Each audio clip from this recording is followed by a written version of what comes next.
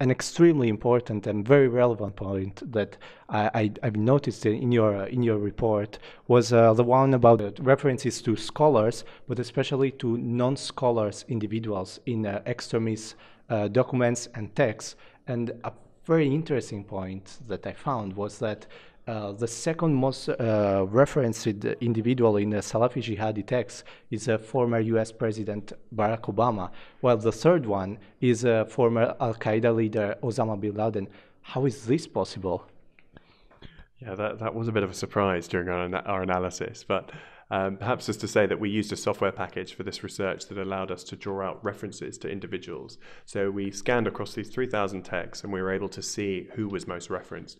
And some of these references are going to be positive, some of them are going to be negative. All I'll say is that in the Salafi jihadi content, ISIS, al-Qaeda, there weren't many positive references to Barack Obama.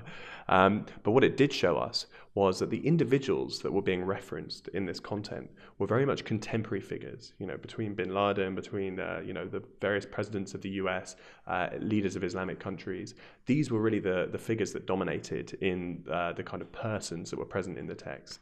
And when you compare this to other categories of content, the mainstream, looking at the counter-narratives, you had a rich source of Islamic scholars in particular. So you had people over the 1400 years of Islam who have interpreted the Quran, who have come up with tafasir, with commentaries on the verses.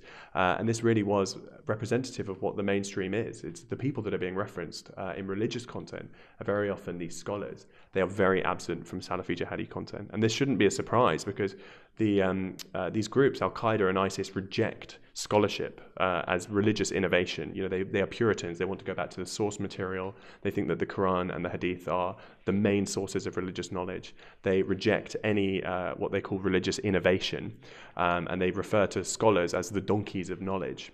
So I think it's really important that we understand that these groups are tearing down 1400 years of rich classical Islamic tradition, based out of Baghdad, of Damascus. There's a long history of scholarship that has been completely neglected by these groups, and that we need to emphasize in our response is to point to the richness of the theology and the ideology of Islam.